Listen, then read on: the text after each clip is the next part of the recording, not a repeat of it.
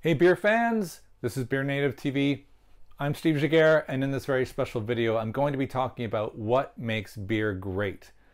Of course, in order to do that, I really need to talk about what makes hops great, because hops are kind of the predominant aroma and flavor that are associated with different beers that you try, and given your choice or the way you move towards certain beers, it might be governed by which hops are used to make those beers.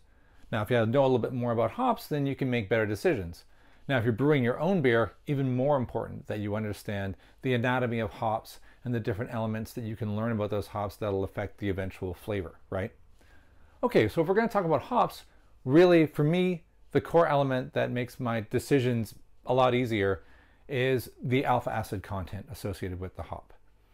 Alpha acids are largely what are considered a bittering agent, but they have other things associated with it. They're not just that. They also have a bacteriostatic effect, which can be an antibacterial. So this goes way back to the origins of the IPA, where beers were being brewed in the UK for journeys to India. They needed to survive, so they had a lot of hops and they had a lot of booze in them. So that tradition has not been left behind in the modern craft IPA revolution. But the variations within which we are creating IPAs has exploded. And it's largely to do to the different hops that are now available.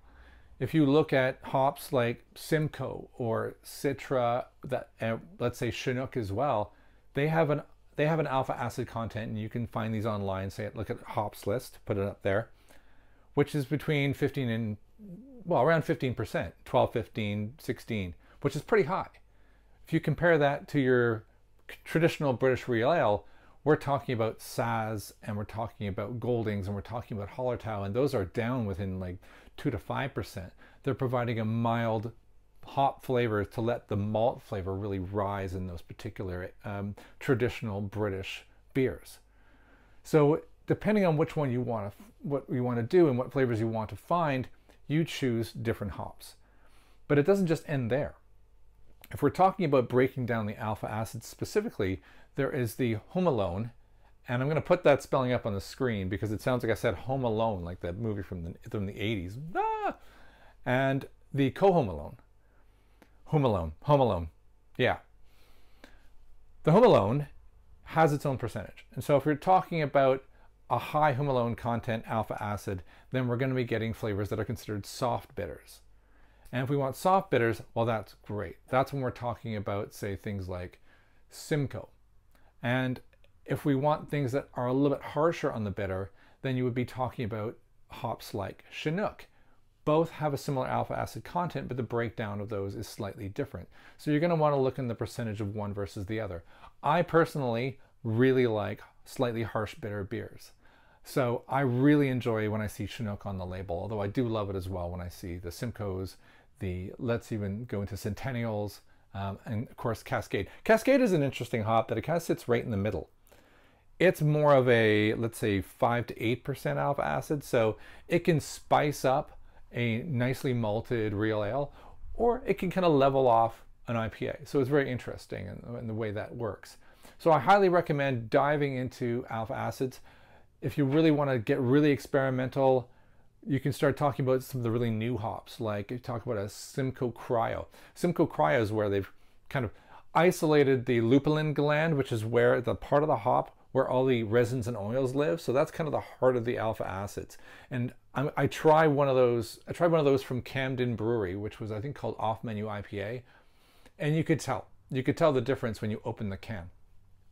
So just as a demonstration, I'm going to show you an interesting beer that I have not tried yet. It's going to be part of my next review. And that is the Camden Show Off. And I'll just put it up on the screen so you can get a look at it.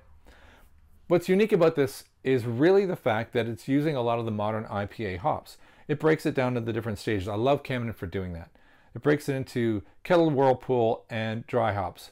There's only a slight difference in that they're using Magnum in the kettle. Mostly it's all Chinook, Simcoe, and Mosaic throughout, which is going to provide a nice blend of both humulone and cohumulone.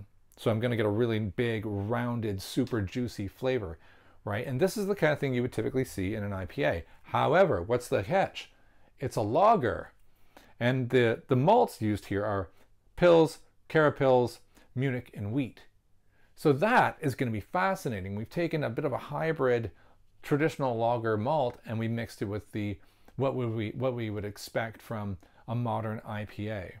And it's going to be good. So that's my test. It's a, what is it, a 5.8.